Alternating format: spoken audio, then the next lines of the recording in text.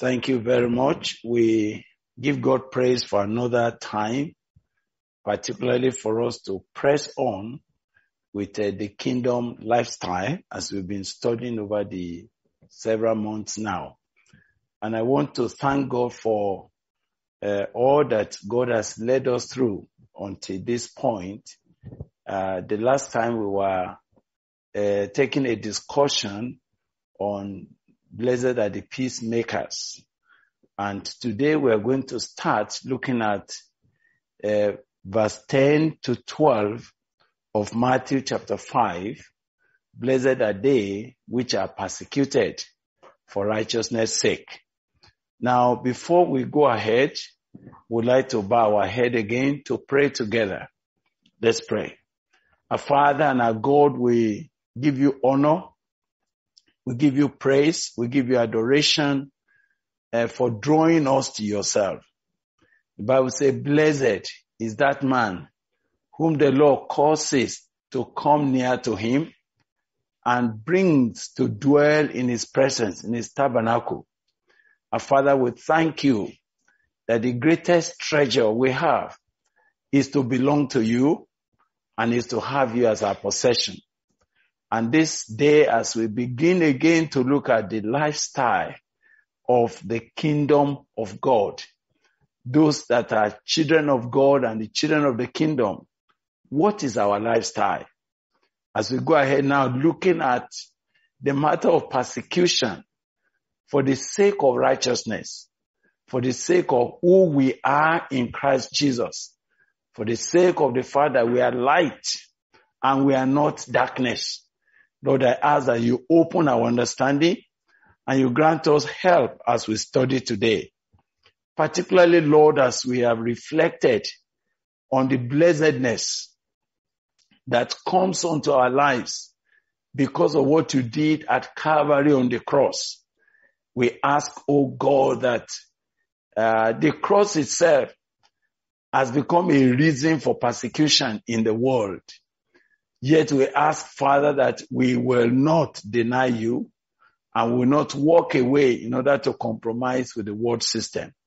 Holy Spirit, we ask this moment that your word will come to us with simplicity. It will come to us with faith. It will mix with faith in our hearts and it will do us good. Thank you for all those who are participating in the Bible study again today, either as individuals in their different homes or as families, or those who are sitting together as a group, those that have adopted this as their group Bible study. We ask, Father, that whichever way we sit, and in whichever country or in whichever context your children are, please reach out to us individually. Bless our heart and bless this time together with us. Thank you, Father. In Jesus Christ's name, we have prayed. Amen. Amen. Thank you very much. And I'd like to thank God for the brothers and sisters that are on the platform with us and those that are going to be helping me to read scriptures and read comments as we go on. Sister Jennifer Sister Jennifer, thank you. God bless you. And Sister Carla Duke, are you there? The Lord bless you. And Joshua, thank you for coordinating. We are trusting that God will help us as we go ahead. The Lord bless you. Now, we are going to go to chapter 10 of our book, The Kingdom Lifestyle. I perceive that those of us that have been following, you will notice that we have concluded chapter 9, Blessed are the Peacemakers. And we thank God for the practical discussion that we had last week to round up that particular chapter. Thank God. And today we are going ahead to look at chapter 10, Blessed are they which are persecuted. And we're going to be looking at this very deliberately. There are 3 verses in our text of study that we will take together. Matthew chapter 5. We're going to take verse 10, 11, and 12 together. These are the scriptures that the Lord Jesus Christ again began to speak about as part and continuation of the Sermon on the Mount, which he gave, where he outlined what will be the blessed attitude of those who are part of the kingdom. There are so much that we're going through in this, but we're trusting that God will assist us and guide us all through in Jesus' name. So before we go ahead, I will ask Sister Jennifer to start us off by looking at Matthew 5, verse 10, 11, and 12. Matthew 5, 10, 11, and 12. Sister Jennifer, let's have you read that for us before we now begin the study itself. Yes, sir. Matthew 5, 10, 11 through 12, New King James Version. Blessed are those who are persecuted for righteousness' sake, for theirs is the kingdom of heaven.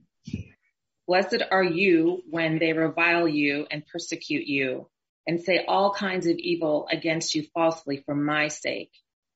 Verse 12, rejoice and be exceedingly glad, for great is your reward in heaven.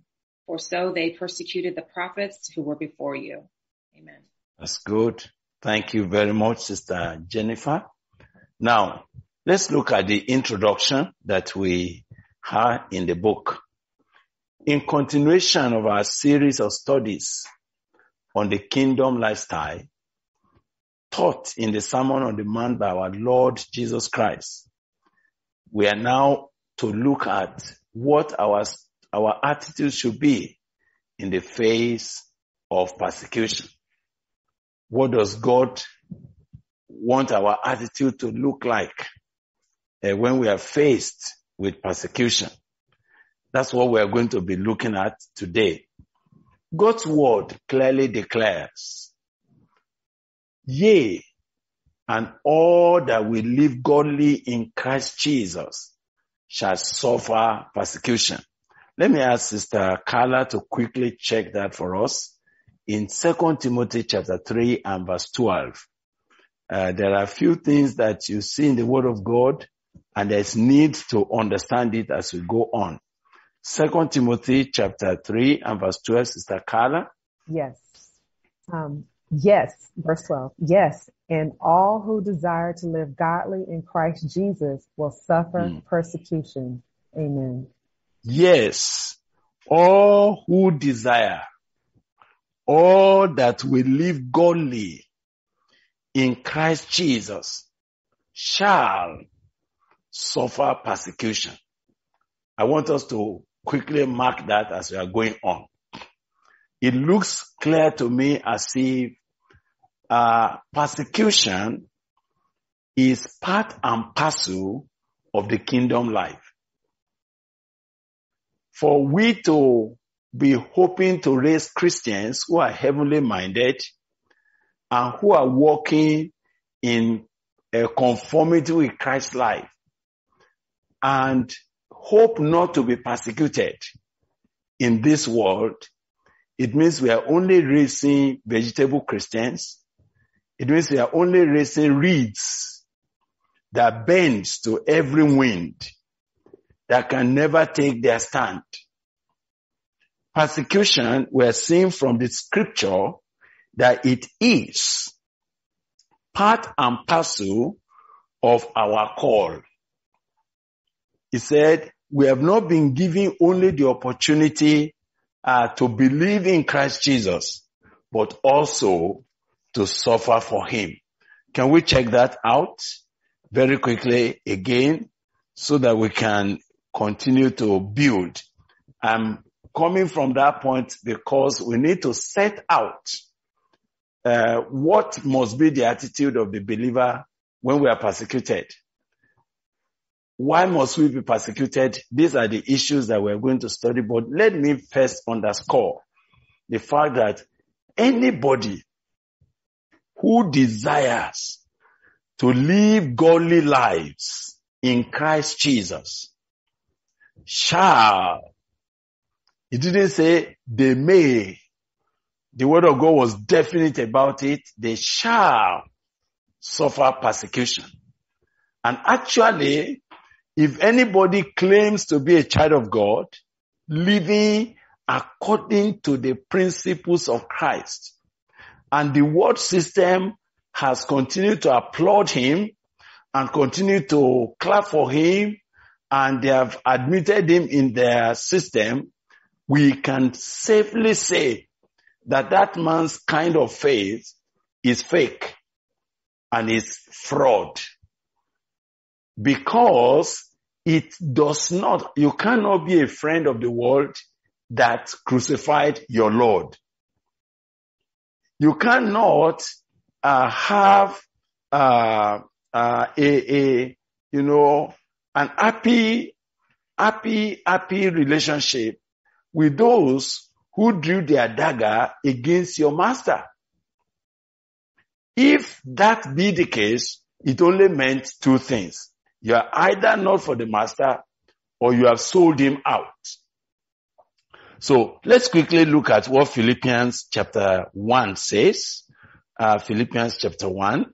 And I'd like us to read verse 20 and verse 30. Would you like to read that for us, Brother Joshua? Philippians chapter 1, verse 29 and verse 30.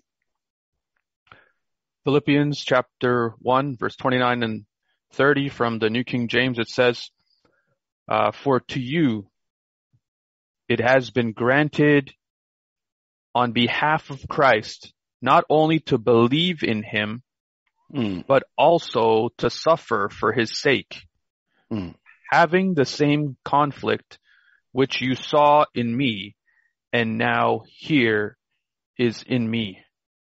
That's good. Thank you. To us, it has been given in the behalf or on behalf of Christ, not only to believe on him, but also to suffer for his sake.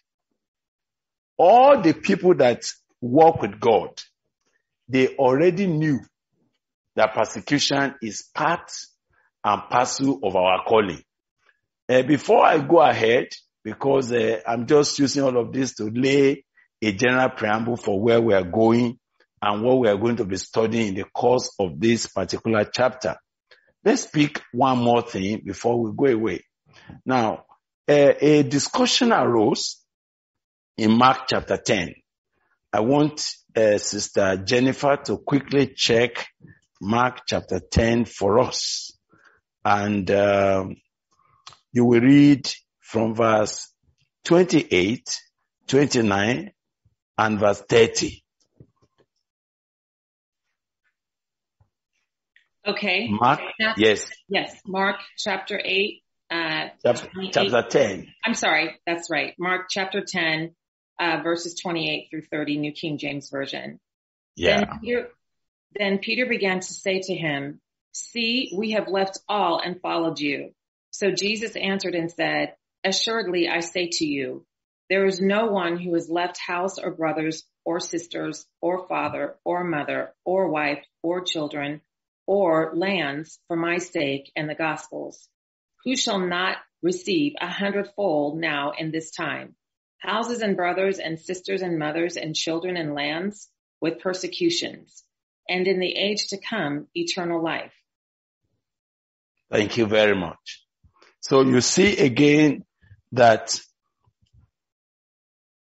all who have left houses, brethren, sisters, father, mother, wife, children, or lands for my sake and for the gospels, Jesus said, he shall receive 100-fold now in this time. Now, houses and brethren and sisters and mothers and lands and children. But you will notice he said, with persecutions. So you will see that part and parcel of the promise that God gave to us is that there will be persecution. So as we settle down in this study to look at the blessedness of those that are persecuted for righteousness, I'd like you to please note that our heritage in Christ Jesus includes this experience. All elders and patriarchs of our faith went through it. And if we are genuine believers, new creation people, we cannot fear less.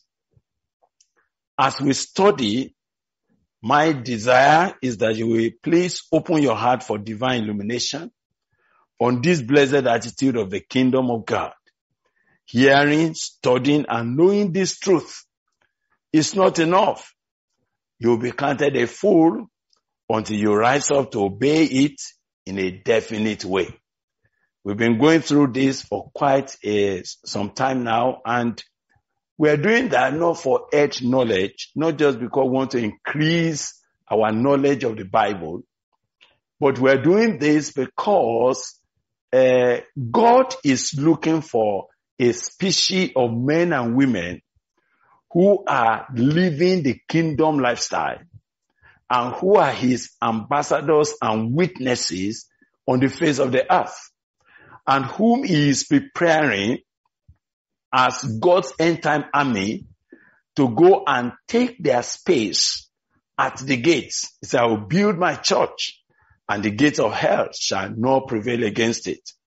And so as we'll be looking at persecution as part of what we cannot go away from, part of what we cannot ignore in our work with the Lord, if we are going to be a genuine witness for Jesus and for his purpose on the face of the earth, we need to prepare ourselves. We need to think the way the Lord himself taught and trained his disciples. And that was what made it possible for them to actually penetrate their generation. They conquered their world not because they were majority, but because they were ready to die for their faith, no matter the opposition and no matter the persecution. And you can see the passage we read in Matthew 5. The Lord Jesus already just simply said, and I just want to read it again. We read it before, but we cannot stop reading that passage as we keep going on by the grace of God. He said, blessed are they which are persecuted for righteousness' sake, for theirs is the kingdom of heaven. Blessed are you when men shall revile you and persecute you, and shall say all manner of evil against you falsely for my sake.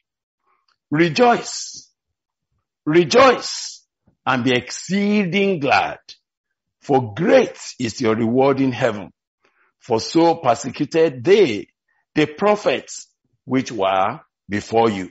So that shows that this is a normal thing for a child of God. And when it has not come to you, you need to check.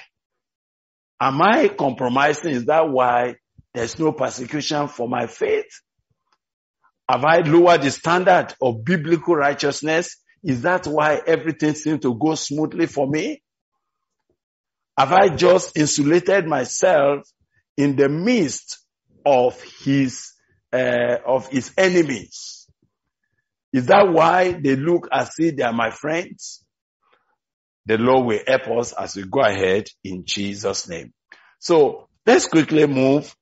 The first point, number one, what is persecution? What is persecution? And that's what we want to look at. What is persecution? Let's quickly check the word persecution as we are looking at it when he said, blessed are those who are persecuted for righteousness' sake. What is the meaning of persecution? Now, to be persecuted, according to Webster dictionary, he said is to be harassed by troubles or punishments unjustly inflicted, particularly for religious opinions. That's how Webster was talking about that. But from our notes, we're saying that persecution means to treat somebody in a cruel way, especially because of his race, political or religious beliefs, and in our own case from here, for the sake of righteousness. So let's quickly note that persecution means to treat someone, to harass someone by troubles or punishments unjustly inflicted. Dealing with someone in a cruel way, not because he has done something particularly wrong, but because of his stand, particularly for righteousness' sake. So, if you are treated cruelly because of your wrong behavior, it will not be defined as persecution. So, can we ask Sister Carla to please check 1 Peter chapter 4 verse 15? 1 Peter 4:15. So that we can get our bearing quickly from that scripture. 4:15. 1 Peter, Sister Carla. Yes. 1 Peter 4 verse 15 in the New King James Version. But let none of you suffer as a murderer, a thief, an evildoer, or as a busybody in other people's matters. Amen. That's very good. He said, but let none of you suffer as a murderer, as a thief, as an evildoer, or a busybody in other men's matters. If that is what brought you problems, that is not persecution. If somebody suffers for the evil he did, for the wrong word he spoke, for being a busybody in other men's matters, for participating in robbery, or as a thief, or an evildoer, or a murderer, such kind of suffering is not to be called persecution at all. That person is only going through a just recompense of his own behavior. So let's note from the beginning that if anybody say, oh, I'm being persecuted because you have done something particularly wrong, or you have broken the principles that were laid, that you say you are going to obey and you did not do that. Now, all of that will not treat it as persecution. So let's quickly note that we don't regard it as persecution when somebody suffers for his own misbehavior, for his own wrongdoing, or when somebody is caught by the natural laws for breaking the rules. We will not call that persecution. But persecution is what we are defining here for righteousness' sake. You were hated because you were standing for the right. You were standing for the truth. Particularly, you were standing for the righteousness that comes from Christ Jesus. Now, so can we quickly now look at what does it mean? By what means can a person be persecuted? We're going to look at various forms of persecution as we'll find it out in scripture.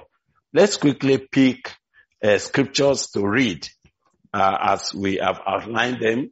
We start again with the Carla, Matthew 5:11. Then Luke 6:22, Sister Jennifer. Brother Joshua, you will help us read Luke 10:17 to 22. Luke 11:33 to 37, we'll be returning to Sister Carla again. And John 16:1 to 2, Sister Jennifer. Shall we pick those scriptures? We'll read it one after the other.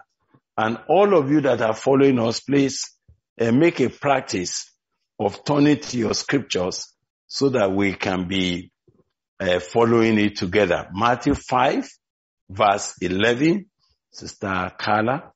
Yes. Matthew 5 verse 11, King James Version. Blessed Right. are ye when men shall revile you and persecute you and shall say all manner of evil against you falsely for my sake. Mm. Amen. That's good. So let's take note of the word falsely in that verse. Falsely. And for my sake. Verse 11. Go ahead. Luke 6:22. Luke Sister 6, Jennifer. yes. Yes. Luke 6:22, New King James Version.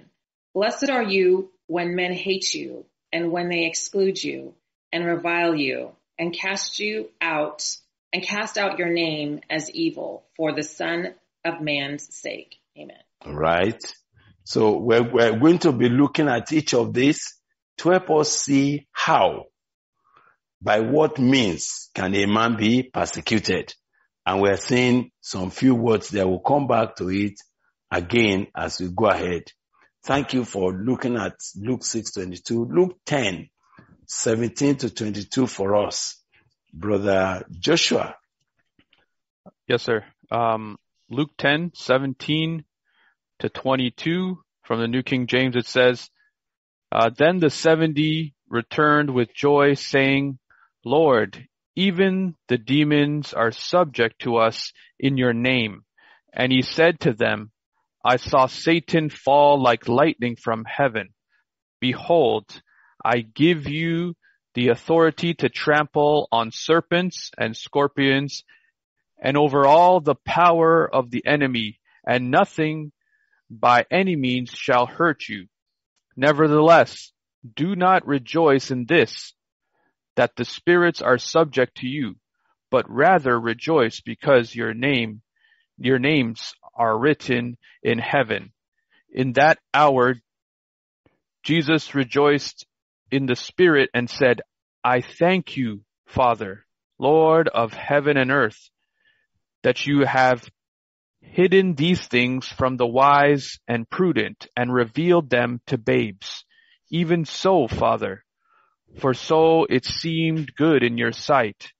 All things have been delivered to me by my Father, and no one knows who the Son is except the Father, and who the Father is except the Son, and the one to whom the Son wills to reveal him. Amen. Thank you very much. Go ahead and help us to check the Hebrews 11:33-37. Amen. Sister Jennifer, yeah. Oh, it's Okay, Carla. it's Carla. Go Yes. ahead. Okay, thank you, sir. Hebrews 11, verse 33-37, King James Version. Who through faith subdued kingdoms, wrought righteousness, obtained promises, stopped the mouths of lions, quenched the violence of fire, escaped the edge of the sword, out of weakness were made strong, waxed valiant in fight, turned to flight the armies of the aliens. Women received their dead raised to life again, and others were tortured, not accepting deliverance, that they might obtain a better resurrection. And others had trial of cruel mockings and scourgings, yea, moreover, of bonds and imprisonment. They were stoned, they were sawn asunder, were tempted, were slain with the sword. They wandered about in sheepskins and goatskins, being destitute, afflicted, tormented. Amen. Thank you very much. Maybe you should read verse 38. Can you add verse 38 to us? Yes. Of whom the world was not worthy. They wandered in deserts and in mountains and in dens and caves of the earth. Amen. Thank you. Now we're talking about by what means can a person be persecuted? And we're beginning to look at various aspects. Let's read 16:1 and 2, Sister Jennifer. John 16, 1 through 2, New King James Version. These things I have spoken to you, that you should not be made to stumble. They will put you out of the synagogues. Yes, the time is coming that whoever kills you will think that he offers God service. Whoever kills you will think he does God service. He offers God service. He will be doing it as if, yes, he's doing something for God. That's part of what persecution will be. So let's quickly look at all the passages that we have read and bring out what means, by what means can a person be persecuted, as we are searching through scriptures. And we'll be getting it gradually as we go ahead. In Matthew 5, the first thing we saw in that verse 11, he said, "Blessed are you when men shall revile you." When they shall revile you, when they shall persecute you, and shall say all manner of evil against you falsely for my sake. So we are noting that one means by which someone could be persecuted, we are saying, he said, by saying all kinds of evil against you falsely because you believe in Christ Jesus. Because you are standing for the truth, they revile you. They speak evil of you. They persecute you and they bring all manner of evil against you falsely for my sake. Now, just because you are standing for the truth, you are standing for Jesus, you are standing for the right, you are standing on the path of righteousness, you will not allow evil to prevail in the office where you are working. You will not allow compromise. You will not allow people to cut corners. And this is not because you want to be unnecessarily hard or harsh, but because you want righteousness to be upheld. And you want to stand for the testimony of Christ Jesus. Now, one of the means by which persecution comes is for you to be reviled, for you to be slandered. They say all manner of evil against you falsely. Falsely. And let's quickly look at what they did to Stephen in Acts chapter 6, verse 8 to 13. Joshua, would you like to help us check what they did to Stephen in Acts chapter 6 from verse 8 to 13? Acts chapter 6, yes, sir. Verse 8 to 13, New King James, it says, "And Stephen, full of faith and power, did great wonders and signs among the people. Then there arose some from what is called the synagogue of the freedmen, the Cyrenians, Alexandrians, and those from Sicilia and Asia, disputing with Stephen, and they were not able to resist the wisdom and the spirit by which he spoke. Then they secretly induced men to say, 'We have heard him speak blasphemous words against Moses and God.' And they stirred up the people, the elders and the scribes, and they came upon him, seized him, and brought him to the council. They also set up false witnesses who said, 'This man does not cease to speak blasphemous words against this holy place and the law.'" Amen. Thank you very much. You can read on and see the kind of persecution that they brought against our brother Stephen, simply because he was preaching and teaching Jesus, and he was standing for the truth. We are told that they began to resist him. They began to oppose him. If he says something like this, they will argue it. But because they could not resist the wisdom and the spirit by which he spoke. You saw what they now decided to do. We are told that then they secretly induced men, they suborned men to say, we have heard him speak blasphemous words against Moses and God. All of that was false.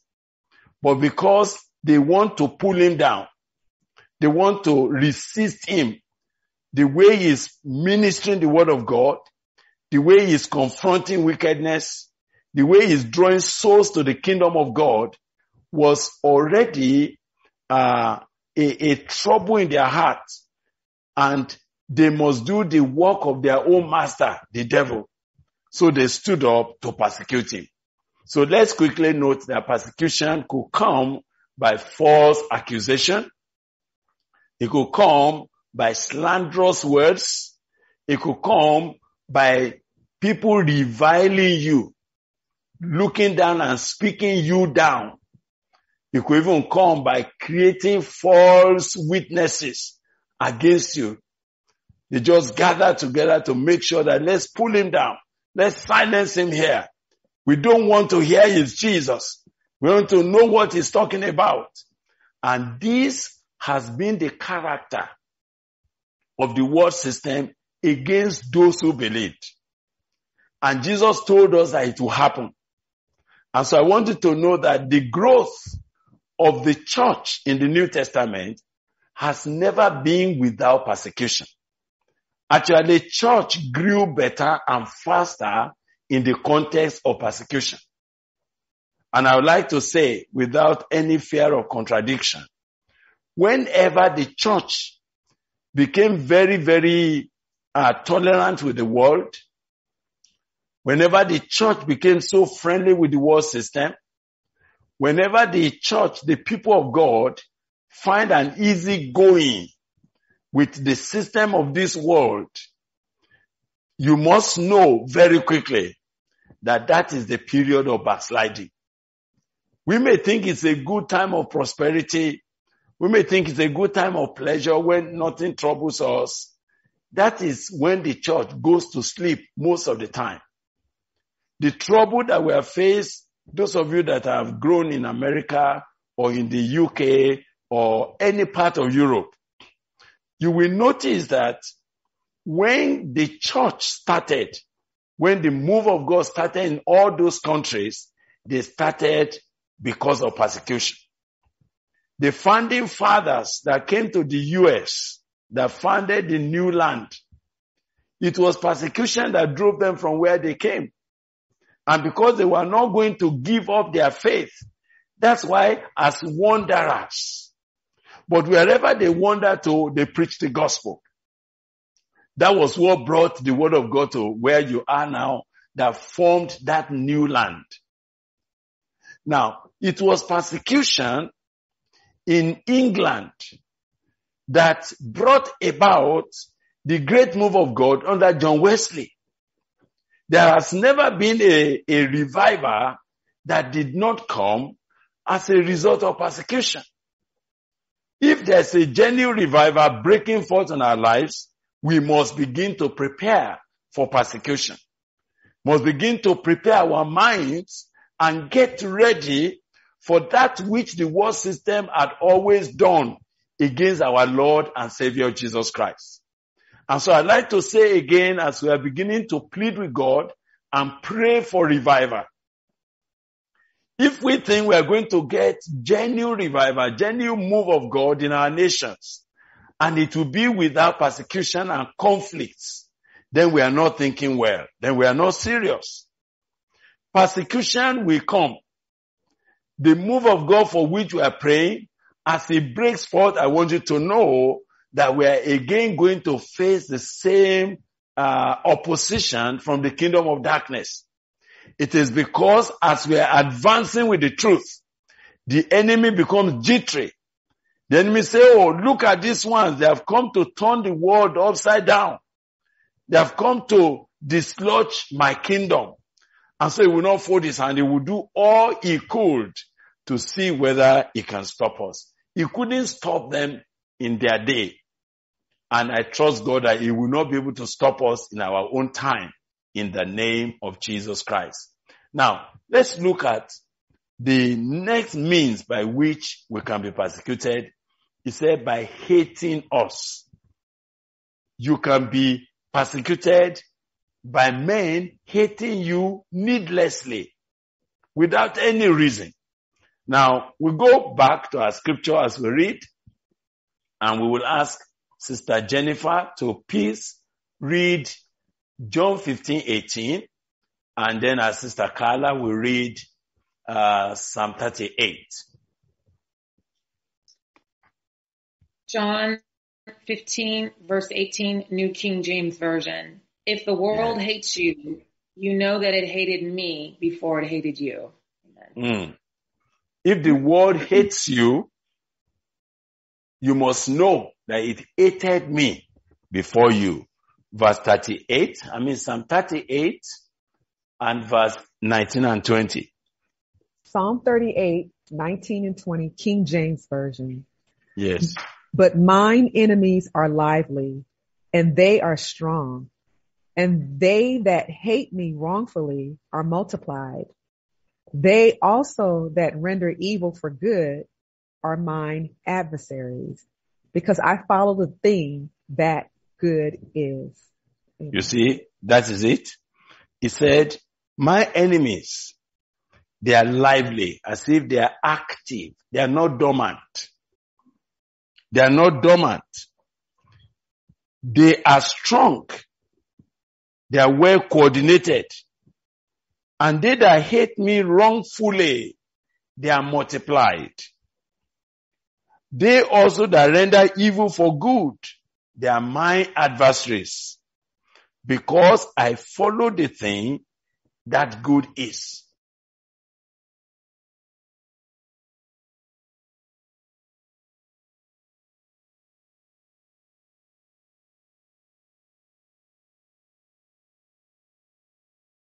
Walking after righteousness, standing in the narrow way. According to Jesus, he said, because the world will hate you, because it is me they hated first before you. Because of Jesus for whom we are standing, that's why the world system will hate you. And that is always the basis of every persecution. Every persecution is always seeking that you should stop loving Jesus. You should stop preaching Jesus. You should stop walking with him. And if you agree to lower your standard, if you agree to stop, they say you are too fanatical about this, your Jesus. If you decide to say, okay, let me become moderate, then persecution will stop. When you choose to compromise, then nobody will worry you again. You can imagine that when some of us were younger and we were living reckless lives, nobody was annoyed with you. But the moment you change and you began to study the Bible, and you were not going for wide night parties anymore, and you are now living in righteousness, and you are now putting away all those wrong relationships that we used to run up and down with, then persecution started. Even your parents, who you thought should have been happy that, oh, this boy is beginning to settle down, they begin to wonder, say your own is too much. It is not you they hated. Jesus said, it is me they hated. Said the world will hate you because it is me they hated. And they hated me before they hated you. So you should know that when you see people yelling at you, hating you for no reason, criticizing you for no cause, simply because you are standing for the truth, Jesus said you should not be discouraged. You should not be offended. They will put you out of the synagogues, and even when they are doing it, they will be thinking they are doing service unto the Lord. That's what we have been looking at. And can I ask that we go a little further? That Persecution sometimes comes by excluding you to keep you out of their company or even out of their congregation. You know, we read earlier in Luke 6:22. If I can repeat Luke 6:22 from the New King James version that our sister read.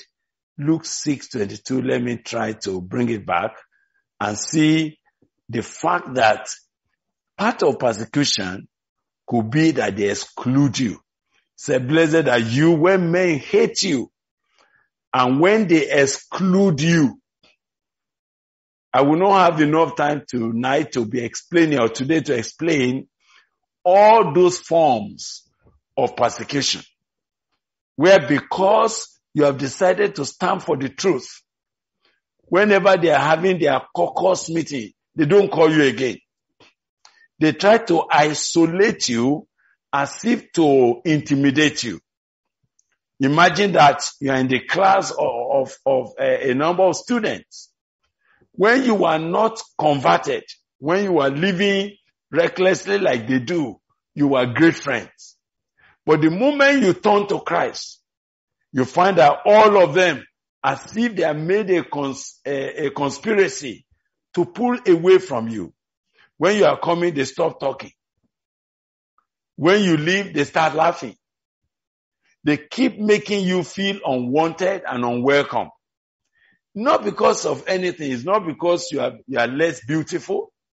It's not because anything is wrong with your life or your outlook. It's simply because they hated the man you now carry. They hated the Christ that is in you.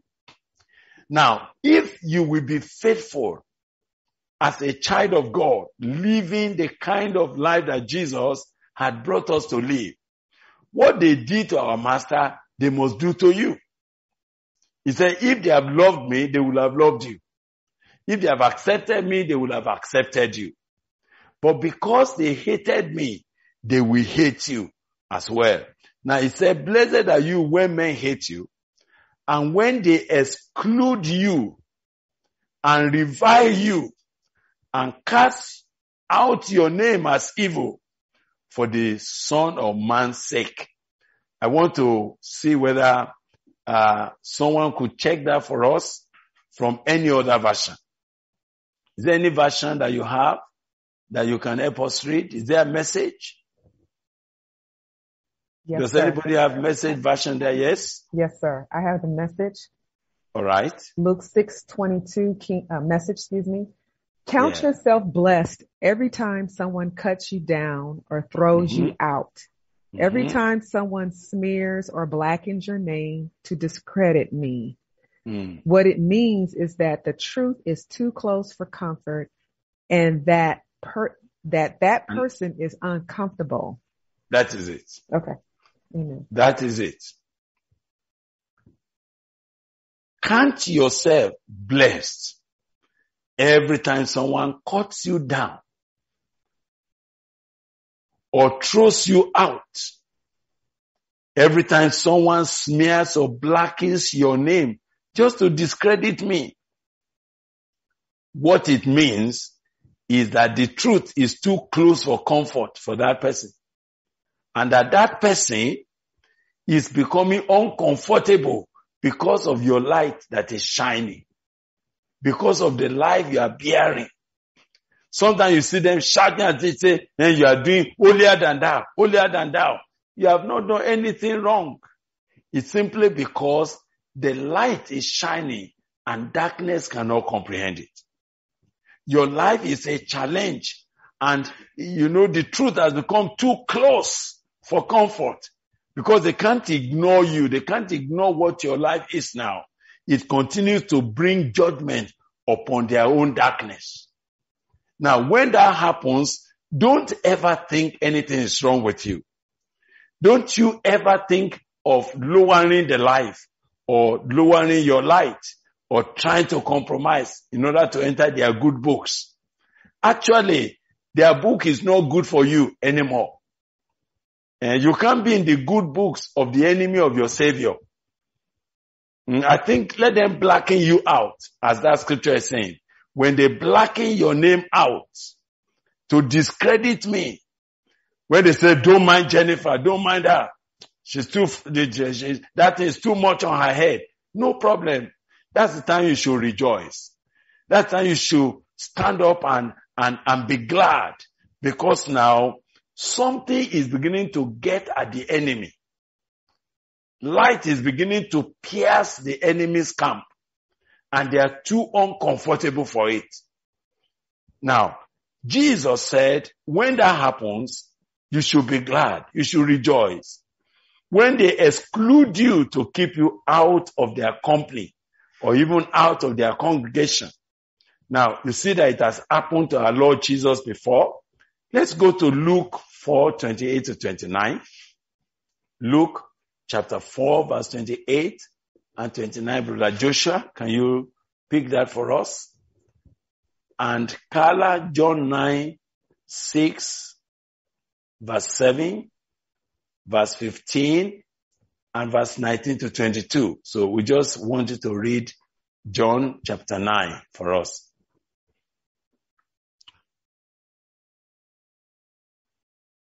Luke 4, verse 28 and 29.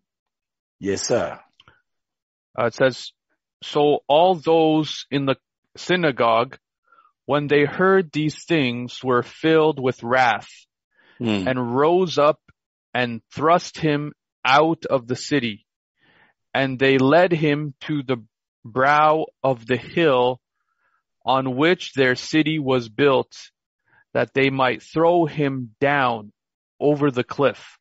Now, you imagine this is what they were going to do to Jesus. And for what? For what? Simply because the word of God. He read scripture and he said, today this scripture must be fulfilled in your ears and in your eyes. And they rose up against him. And they were so annoyed for what they heard him saying. So sometimes preaching the truth could draw persecution. And how many times preachers who decided to preach the truth have been blacklisted, blackmailed, and even persecuted and sometimes jailed.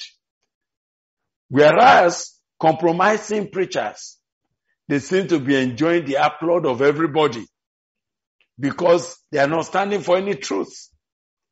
They are only speaking what men want to hear. They are just, the Bible says men have itching ears and they will gather to themselves false teachers who tell them what they want to hear. If we keep preaching what people want to hear and we keep pampering the flesh, we are not likely to be persecuted. But if we stand for the truth and we preach the undiluted word of God and we confront sinners and call sin, sin, we call a spade instead of looking for new names in order to conceal misbehavior. If we stand to confront sin the way the word of God did, definitely we are going to be persecuted. That was what happened to Stephen. That was what happened to our Lord Jesus here. That was what happened to Daniel. As we are going to be looking at the examples later on as the Lord will be leading us. Now, John 9, 6, 7, 15, 19 to 22. John 9, Sister Carla. Amen. John 9, starting verse 6, King James Version. When he had thus spoken, he spat on the ground and made clay of the spittle. And he anointed the eyes of the blind man with the clay and said unto him, go wash in the pool of Siloam, which is by interpretation sent. He went his way, therefore, and washed and came seeing. Verse 15. Then again, the Pharisees also asked him how he had received his sight. He said unto them, he put the clay upon my eyes, and I washed, and do see. Verse number 19. And then they asked them, saying, Is this your son, who ye say was born blind? How then doth he now see? His parents answered them and said, We know that this is our son, and that he was born blind. But by what means he now seeth, we know not. Or who hath opened his eyes, we know not. He is of age, ask him. He shall speak for himself. These words spake his parents, because they feared the Jews. For the Jews had agreed already that if any man did confess that he was Christ, he would be put out of the synagogue. Amen. Please read on a bit. Sure. Verse 23, Therefore said his parents, He is of age, ask him. Then again called they the man that was blind, and said unto him, Give God the praise. We know that this man is a sinner. He answered and said, Whether he be a sinner or no, I know not. One thing I know, that whereas I was blind, now I see. Then said they to him again, What did he to thee? What did he to thee? How opened he thine eyes? He answered them, I have told you already, and ye did not hear. Wherefore would ye hear it again? Will ye also be his disciples? Then they reviled him and said, Thou art his disciple, but we are Moses' disciples. We know that God spake unto Moses. As for this fellow, we know not from whence he is. The man answered and said unto them, Why herein is a marvelous thing, that ye know not from whence he is, and yet he hath opened my eyes. Now we know that God heareth not sinners, but if any man be a worshipper of God, and doeth his will, him he heareth. Since the world began, was it not heard that any man opened the eyes of one that was born blind? If this man were not of God, he could do nothing. They answered and said unto him, Thou wast altogether born in sins, and thou teach us? And they cast him out. Thank you. Amen. Thank you. Did you see this story? And what was the reason for this persecution?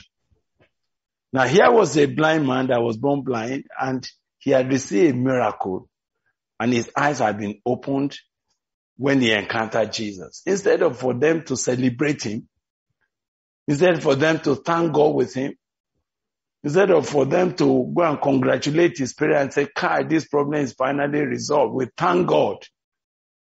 But because they hated Jesus, they will not have Jesus in their midst. For that reason, they did all they could to make the young man whose eyes was born blind to deny Christ. And simply because he will not deny Christ, you see all the arguments, all the reviling until they cast him out. Sometimes when you refuse to hide your testimony of Christ, when you refuse to reduce the testimony of Christ in your life, persecution can come. When you are bold to tell it as it is, sometimes they will say, no, stop talking that kind of thing. We don't need that here. And anytime you stand up and you want to testify of what Christ is or what he has done in your life, they shout you down. And they say, get out of this place. They may even cast you out of their congregation. Some of us will suffer persecution when we first repented because we are in congregations where it was like a crime to be born again. It was like a crime to be filled with the Holy Spirit.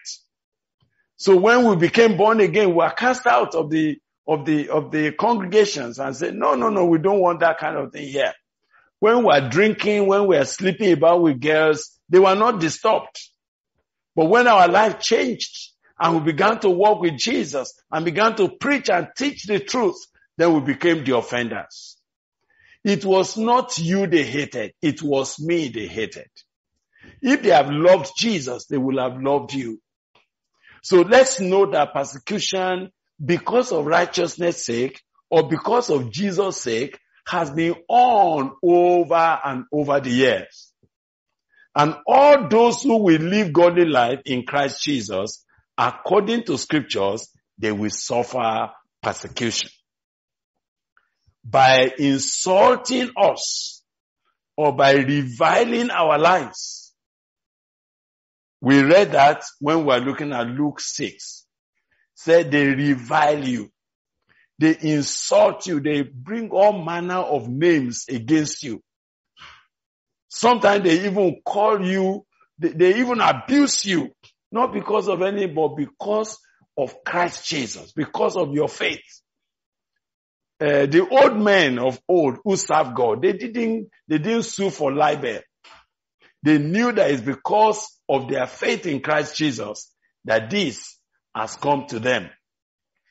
Now, let's go on to now look at 2 Samuel 16. We read verse 5 to 12. Now we are going to ask Brother Joshua to pick that for us. And then Sister Jennifer will read 1 Peter chapter 2 and verse 23. Yes. 2 Samuel chapter 16, verse 5 to 12. Yes. It says, "Now when King David came to Bahurim, there was a man from the family of the house of Saul, whose name was Shimei, the son of Gera. Coming from there, he came out, cursing continuously as he came.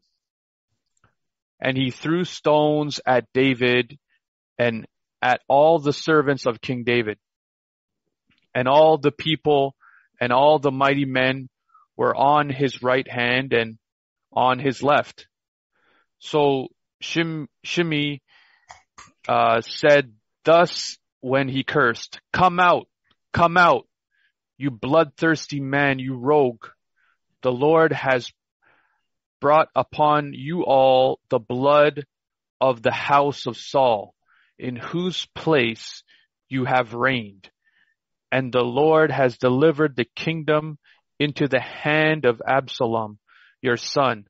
So now you are caught in your own evil because you are a bloodthirsty man.' Then Abishai, the son of Zeruiah, said to the king, 'Why should this dead dog curse my lord, the king? Please let me go over and take off his head.'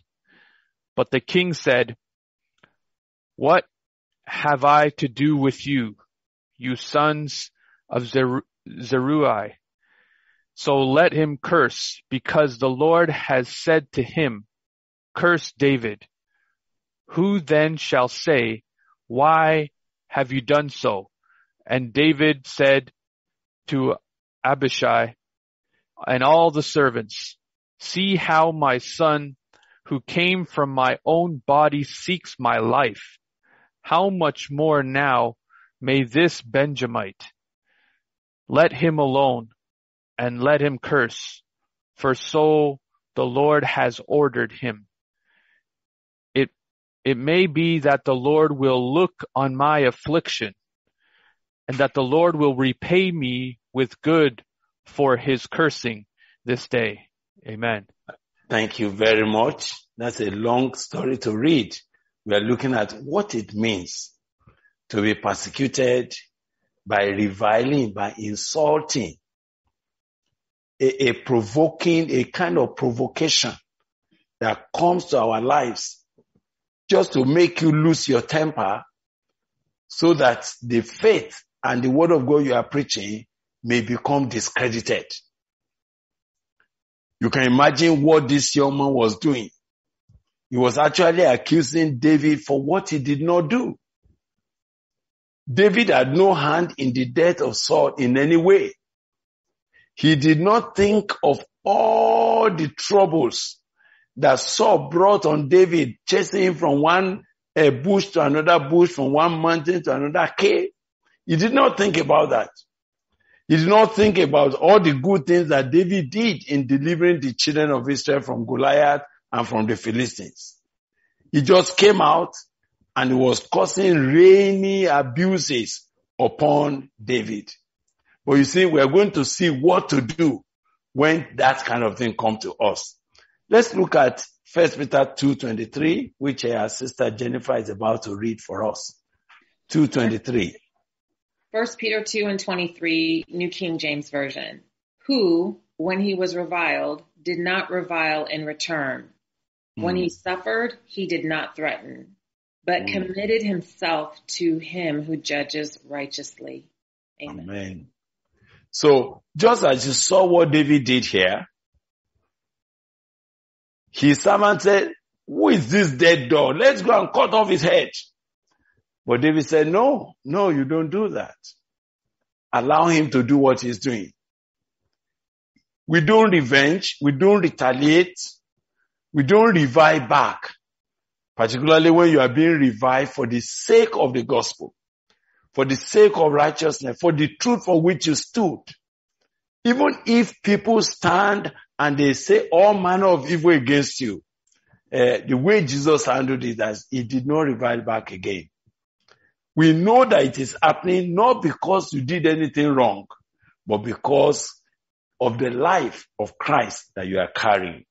Now, can we go quickly and look at what other means? We said by taking us to court, scourging in the synagogue, and all that could happen.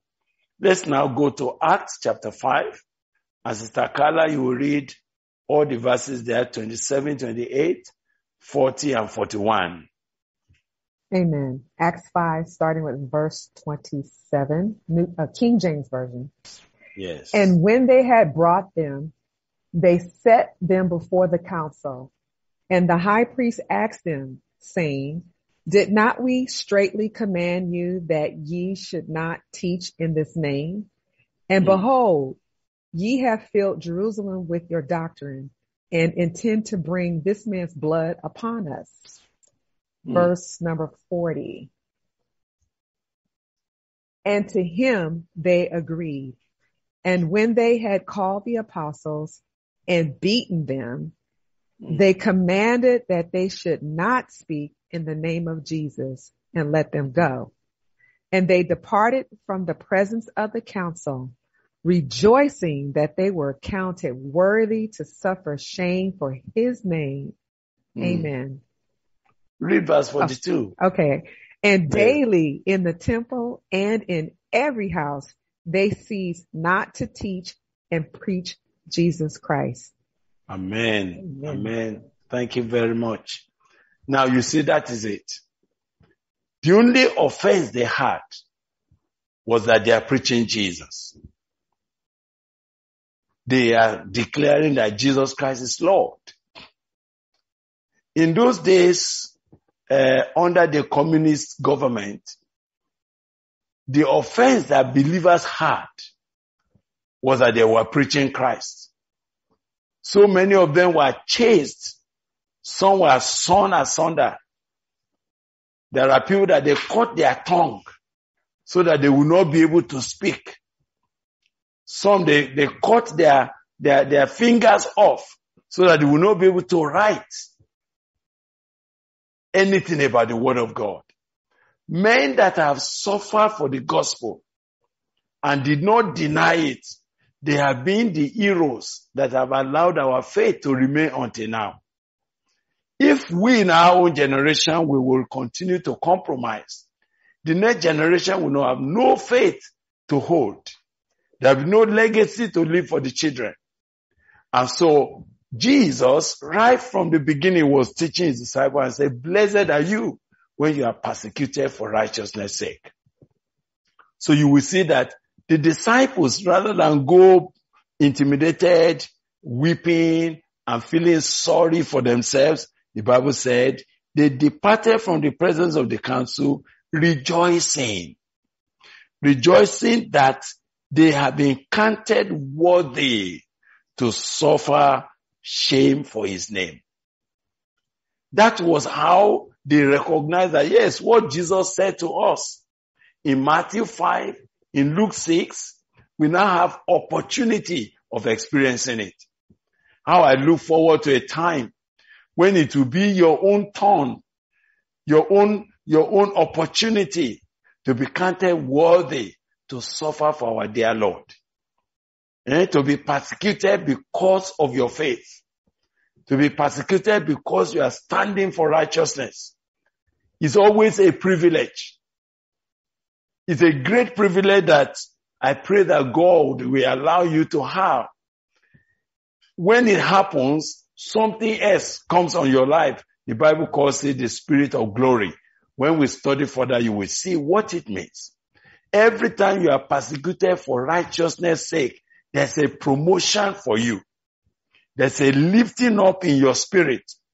There's a liberating force or power that comes upon you. But every time you have opportunity to stand up for Christ and you compromise or you dodge the situation, there's a reduction in your faith. There's something that you have lost. You have lost a golden opportunity that will have brought the spirit of glory upon your life. These brothers went everywhere rejoicing, even though they have been scourged, they have been beaten, they have been cast out of their synagogues, yet they did not cease. The Bible said, and daily in the temple and in every house, they ceased not to teach and preach Jesus Christ. Do you know that their persecution will have stopped if they stopped preaching Christ? They say, well, it has been legislated that we should not preach again. And that's why you have kept quiet. That's why you did not speak the word of God. That's why you are in school where you are a teacher and you cannot teach or speak the word of God to the children. And they are becoming wild in your very eyes. Is it because you don't want to lose your job? Is it because you don't want to be persecuted? Is it because you want to have a good showing in the eyes of men? Is that why the gospel has become weak in your hand? All the time that the gospel prevailed, it prevailed against persecution. It prevailed against opposition. And because they refused to give up or give in, they were persecuted. But wherever persecution has taken place for the sake of the gospel or for the sake of righteousness, the kingdom of God expanded. Even if they killed you, they killed Brother Stephen. But you know, after Stephen's death, the way the gospel spread like wildfire, nobody could stop it. Because wherever they were scattered to, they preached. Women were preaching.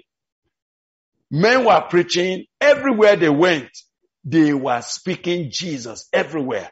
And so the gospel spread.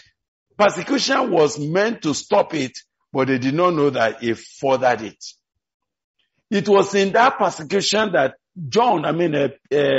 Paul was going on the road to Damascus. He had got authority to go and kill, to go and put in prison anybody who is preaching this way, when he was also arrested. Persecution has always been the atmosphere, the habitat where the word of God grows faster.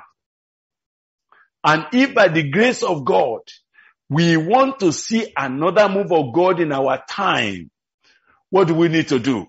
We need to get ready. I'm not saying go and look for trouble, but I'm saying get ready to stand for the truth. And as you stand for the truth, we will see God manifesting his power in your life. Now, can we go a little further?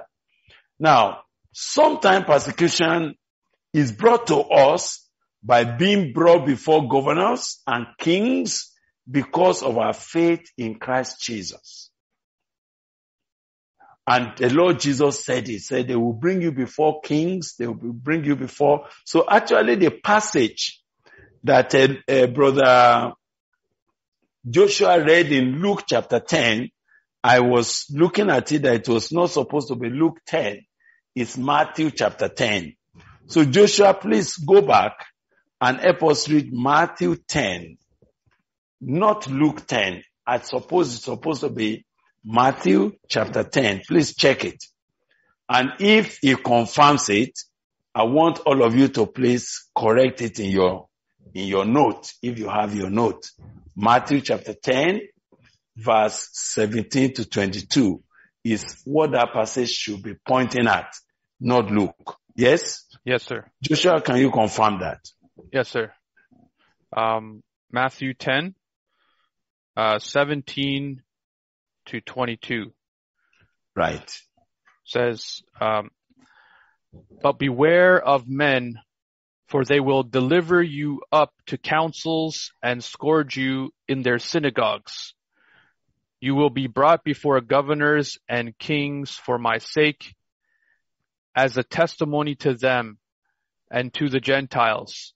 But when they deliver you up, do not worry about how or what you should speak, for it will be given to you in that hour when you should speak, what you should speak. For it is not you who speak, but the Spirit of your Father who speaks in you. Now brother will deliver up brother to death, and a father his child, and children will rise up against parents and cause them to be put to death, and you will be hated by all for my name's sake, but he who endures to the end will be saved.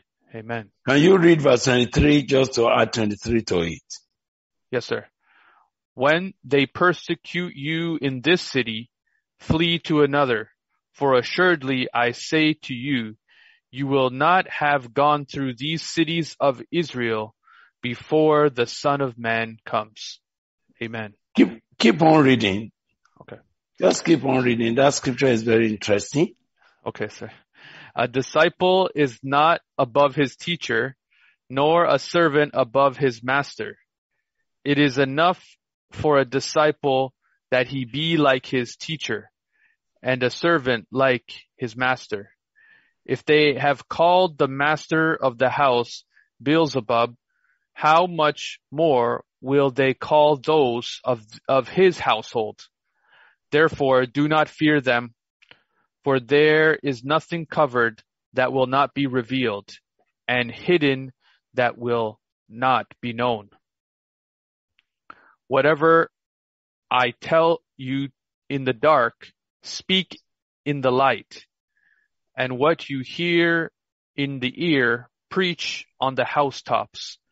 And do not fear those who kill the body, but cannot kill the soul, but rather fear him who is able to destroy both soul and body in hell. Thank you very much. Thank you. We can stop there, Brother Joshua. Now that's the passage. Please replace Luke 10 with Matthew chapter 10. And you can read as long as you want. If you want to read up to verse 28, fine. But what we are saying is that persecution is inherent in the preaching and in the spreading of the gospel. And Jesus did not mince words as he was teaching his disciples. So when the disciples were brought before governors, when they were persecuted and they were accused, they were only fulfilling what the Lord Jesus had said concerning them. And they took it joyfully because it's a privilege. Now, if we also want to live in the kingdom and want to establish the kingdom of God in our time, we cannot run away from persecution. It's going to come to you. And I want to say to you, my dear brother, at every level, even when you are a student in the primary school, or a student in the secondary school, or a student in the tertiary institution, when you stand for Christ, your colleagues will persecute you. Your friend will persecute you. Sometimes they persecute you by excommunicating you from their friendship. They say, no, we can't move with him again. His own is too much. Sometimes they may gang together just to ridicule you as if there's something particularly wrong about you. You could be persecuted even in your hostel simply because of your faith. You could be persecuted in the class. Sometimes even a lecturer can persecute you by intimidating you because you are not going to compromise. You have refused to give in to his advances. You have decided that, look, I'm a child of God. I will not sell my body. I will not sell my life out. Now, when a man takes a stand for God, Jesus Christ said, yes, happy are you. Happy are you. Now, before we end our study today, because that's where we are going to end, if I'm able, I'll just get you to the first section of number 2. But if we can't, we can stop where we are now and then we pray together. Now, let's read what happened to the Hebrew children in Daniel chapter 3, verse 14 to 21. Let's ask Sister Jennifer to pick that for us. Daniel chapter 3, verse 14 to 21. And then Sister Carla, you will read 23, Act 23, 33 to 35 for us. Yes, Daniel chapter 3, verses 14 through 21, New King James Version. All right. Nebuchadnezzar spoke, saying to them, "Is it true, Shadrach, Meshach, and Abednego, that you do not serve my gods or worship the gold image which I have set up? Now, if you are ready at the time you hear the sound of the horn, flute, harp, lyre, and psaltery in symphony with all kinds of music, and you fall down and worship the image which I have made, good. But if you do not worship, you shall be cast immediately into the midst of a burning fiery furnace. And who is the God who will deliver you from my hands?" Verse 16, Shadrach, Meshach, and Abednego answered and said to the king, "O Nebuchadnezzar, we have no need to answer you in this matter.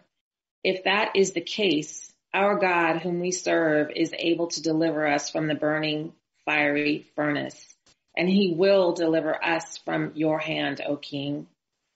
But if not, let it be known to you, O king, that we do not serve your gods, nor will we worship the gold image that you have set up." Verse 19, Then Nebuchadnezzar was full of fury, and the expression on his face changed towards Shadrach, Meshach, and Abednego. He spoke and commanded that they heat the furnace 7 times more than it was usually heated. And he commanded certain mighty men of valor who were in his army to bind Shadrach, Meshach, and Abednego and cast them into the burning fiery furnace. Then these men were bound in their coats, their trousers, their turbans, and their other garments, and were cast into the midst of the burning fiery furnace. Please read on. These are stories we can't stop. Verse 22, Therefore, because the king's command was urgent and the furnace exceedingly hot, the flame of the fire killed those men who took up Shadrach, Meshach, and Abednego. And these 3 men, Shadrach, Meshach, and Abednego, fell down bound into the midst of the burning fiery furnace. Verse 24, Then King Nebuchadnezzar was astonished, and he rose in haste and spoke, saying to his counselors, "Did we not cast 3 men into the bound into the midst of the fire?" They answered and said to the king, "True, O king." Verse 25, Look, he answered, I see 4 men loose, walking in the midst of the fire, and they are not hurt. And the form of the 4th is like the Son of God. Then Nebuchadnezzar went near the mouth of the burning fiery furnace and spoke, saying, Shadrach, Meshach, and Abednego, servants of the Most High God, come out and come here. Then Shadrach, Meshach, and Abednego came from the midst of the fire.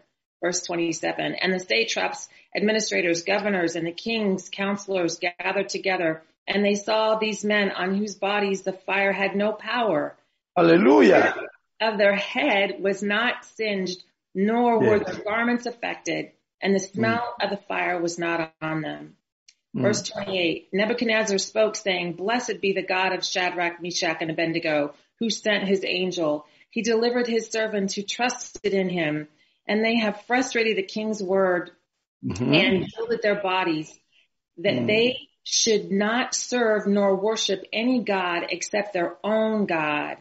Therefore, I make a decree that any people, nation, or language which speaks anything amiss against the God of Shadrach, Meshach, and Abednego shall be cut in pieces, and their houses shall be made an ash heap, because there is no other God who can deliver like this. Amen. Thank you very much. Thank you very much. That's it. You see, we will not see the great move of God, that will subdue kings, that will bring the arrogance of men on their knees, unless we are willing to go through persecution. When the three Hebrew children, Shadrach, Meshach, Abednego, when they stood up to the king and said, we don't need to answer you in this matter. If our God does not deliver us from your hand and from your fire, no problem. We better die. We prefer to burn than to bend. We prefer to be roasted alive than to be compromisers walking on the streets. Those are the things that God used and advanced his kingdom in their own time. If we are going to be children of the kingdom, and in this present age, when the name of Jesus has become an offense everywhere, where anytime you want to stand for Christ, everybody is standing and saying, don't bring that here, don't bring that here. If we will not take a stand and be prepared even to be persecuted for our faith, then we will not be able to drive this matter to the gate of the enemy. As I draw this Bible study to a conclusion for today, I want you to know that everywhere there is advancement of the kingdom of God, it came at the expense of those people that stood for the truth, even in the midst of persecution. And as we read earlier in the book of Hebrews 11, we were told that some were sawn asunder. Can you imagine that they brought a panasaw, what you use to cut wood, and they are using it to cut men in pieces? If they would deny their faith in Christ, they did not. Some had cruel mockings. When we talk of cruel mockings, it was not just that they were just using words to mock them alone. They were also, misusing them. They were mocking their lives. And yet they did not give in. They did not succumb. That was what pushed the gospel forward. That was what made the word of God unconquerable.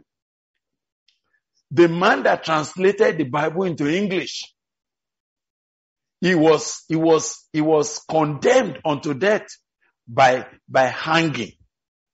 And they went and tied him to stake and roasted him alive for doing nothing but that he translated the word of God into English language. Look at how many millions and millions of souls have been blessed because of the English Bible today. But William Tyndale had to pay that price. They were persecuted for their faith, and that's why we have that faith today. Blessed are those who are persecuted for righteousness' sake and for my sake.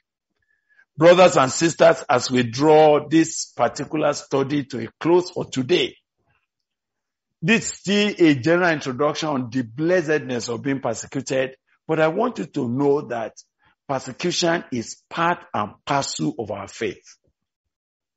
It's a lifestyle of the kingdom. As soon as you become a child of God, you must be ready for persecution. It may be mild, It may be mild.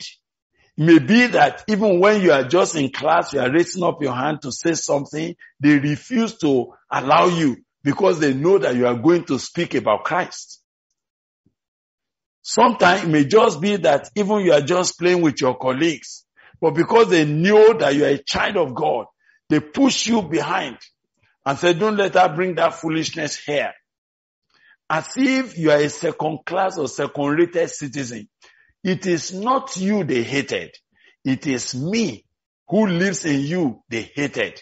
That's what Christ said. He said, a disciple can never be higher or better than his master. If they call your master Beelzebub, why will you be surprised when they begin to persecute you and use all kind of evil words, evil language against you? As we draw this to a conclusion, let's look at Acts 23, which we want Carla to read for us. 23, 33 to 35. Amen. Acts 23, verse 33 to 35, King James Version. Who, when they came to Caesarea and delivered the epistle to the governor, presented Paul also before him. And when the governor had read the letter, he asked of what province he was. And when he understood that he was a Cilicia, I will hear thee, said he, when thine accusers are also come. And he commanded him to be kept in Herod's judgment hall. Amen. You see, here was Paul being taken from one judgment hall to another for doing nothing wrong except that he preached Christ and him crucified. But that was the context in which the gospel broke forth. That was the context in which the gospel got to Europe. That was the context in which the gospel got to Rome. That was the context in which several people came to the knowledge of the truth. Now, persecution has always been a vehicle of spreading the truth. And if we raise believers nowadays that would rather compromise, that would rather bow than to take a stand for God, what has happened is that the gospel becomes weak. It becomes negotiated. It becomes, robbed of its power. So you see that constantly we are confronted with changing our message, changing our stand, to the point that now people are bold to begin to dictate to us what should be our doctrine, what should be our stand. Now you now see that if you stand up and preach against the sin of the land, of the people, you preach against same-sex marriage, or you speak against any of those atrocities in our time, you are treated. And because we are afraid of being persecuted, many people have kept quiet. Is that you don't say that so that they will not pick you up. This was the same issue. They said, we told you not to preach in that name again. That was the reason why they were scourged, they were beaten, they were dragged in the floor. They were persecuted, they were put in prison, they were put in jail. And they were kept, even sometimes they were kept in jail without any hearing. Because they know that if they give them chance, even just to defend themselves, they will hear the gospel. Can I put it to you? As we conclude for today, it's a privilege, as we read in Philippians chapter 1, it's a privilege to not only believe in Christ, but to also suffer persecution for him. Jesus said, yes, anyone who has left father or mother or anything, he will get 100-fold of it in this present time, but along with persecutions. And then in the world to come, eternal life. Now, let us conclude by noting that persecution could even come to the point of being handed over to death. Several brothers and sisters are being killed simply because they refuse to let go of their faith. But whereas we may think it's a loss, but I want you to know that every blood that was shed because somebody was standing for the gospel, is a seed. It never goes without being rewarded. Lives will be brought to the kingdom because one soul again had been persecuted and cut short because of the faith. I remember that when William Tyndale was being roasted alive, the last word they heard him say, he said, Lord, please open the eyes of the King of England. Open the eyes of the King of England. Come and see the way the Lord answered that prayer. So what we call King James Bible today was the answer to that prayer. When the King of England was arrested and he ordered that the Bible should be printed and distributed widely all through the land. That's why you call it King James Bible. This was the prayer of Brother William Tyndale at the point of his death. Now, my dear brothers and sisters, wherever you are, I will not know the situation in your family. Are you the only person who is born again in that family and so you are facing persecution? Sometime because of persecution, some of us, our school fees were denied because they are saying it's because you are having all your needs met. That's why you are carrying this fanaticism about Jesus Christ. And they stopped it. But it didn't stop us. It didn't stop us from advancing with the word of God. We have become what we have become today, despite all those persecutions in the early time. Are you a student in your house? Because you have taken a step to obey the word of God. Because you have decided to restitute from living a lie. You have known that, yes, that certificate you used, it was not yours, and you decided to throw it aside and face the reality. For that reason, your uncle, your auntie, your brothers, they have stood against you. Jesus said, happy are you if you are persecuted for righteousness' sake. Happy are you. This evening, as we pray together, or as maybe in your own area, maybe it's in the morning or in the afternoon, but I want us to call on God together and say, Lord, if it's a privilege to be counted worthy to suffer for you, to suffer persecution because of righteousness, please give me my own opportunity. If at any time you have compromised or you have dodged or you have lowered the standard because you didn't want to be persecuted, can you ask God to please give you opportunity, because whensoever you do, you find an advancement. Even the Spirit of glory will rest upon you.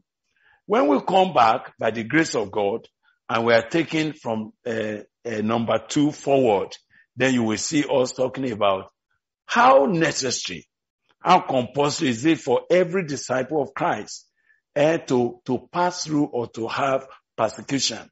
We will deal with that as a beginning point of our Bible study next week by the grace of God. But I want you to pray with me now.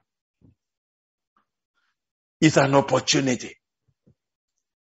Jesus said, blessed are you when it happens. And if you have been genuinely converted, you will see it.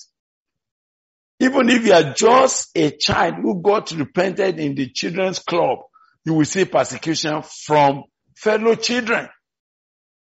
You will see it.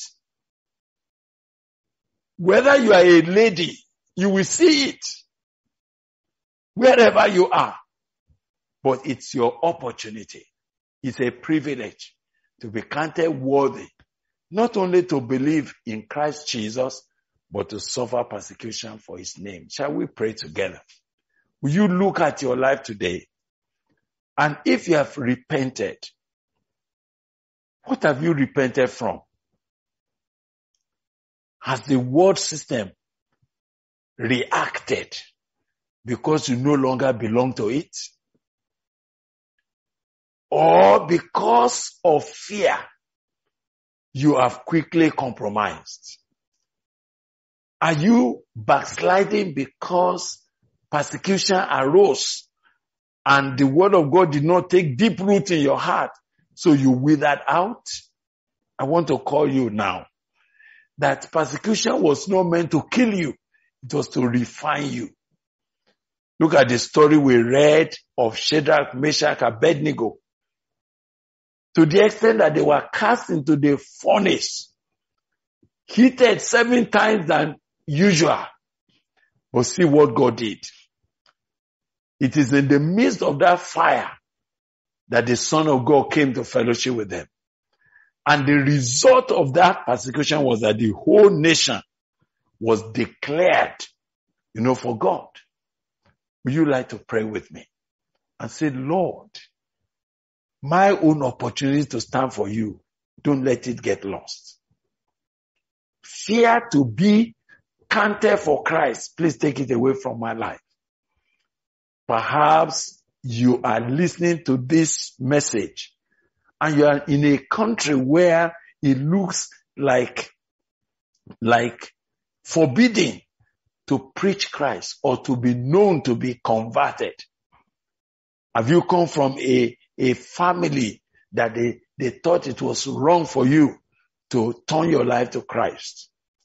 Several have been persecuted in different ways, either from their family life, from their religion and all of that. But they have not stopped standing. I encourage you this evening that as we pray together, plead with God and say, Lord, give me opportunity also, not only to believe you, but to suffer for your name's sake. And if there are places where you have cut corners because you didn't want to be persecuted, you didn't want the attack and the opposition, and you have become, compatible with the world system, to the extent now that you are beginning to compromise and backslide, can you call on God and say, Lord, please have mercy on me and give me another chance. Give me another opportunity at this point. Let's pray together. Let's pray together. Father, thank you for this opportunity. And thank you for the word of God. Thank you for beginning to introduce us to another kingdom lifestyle. It's a kingdom lifestyle. All those who will live godly lives in Christ Jesus shall suffer persecution. Lord, I pray that this which is the heritage of all of us, may we not in any way short measure the truth because we are afraid of standing for you. All those who are hearing us, some are already in the heat of persecution. Please send a word to them. Encourage them today to keep standing. Some, oh God, because of fear, they have gone to compromise. They have gone to lower the truth, to lower the standard, and to compromise their stand. Please call them back. Please do a new thing in their hearts this day. And for those, oh God, who will have given their heart to Christ, but because they are feeling the threat of my parents, the threat of my friends, I will be lonely. Lord, I ask that they will encounter you and know that the way to glory is this way. The way unto becoming a champion, a conqueror is this way. And that persecution is nothing but an opportunity to identify with the risen Lord. Thank you for hearing our prayer. In Jesus Christ's name, we have prayed. Amen.